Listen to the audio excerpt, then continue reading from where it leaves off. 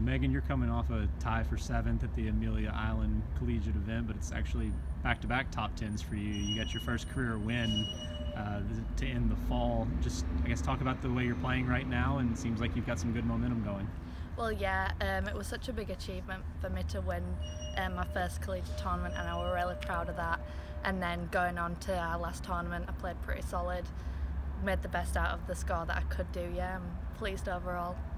Getting that first win, and you were Player of the Week that week, what did that mean to you?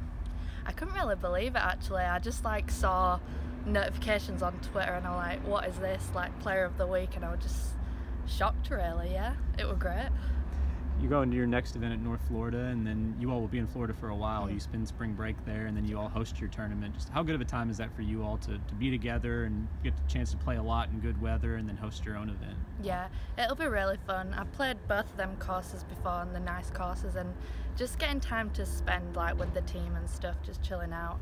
I think that'll be really fun as well. We've got some activities planned that we're all looking forward to.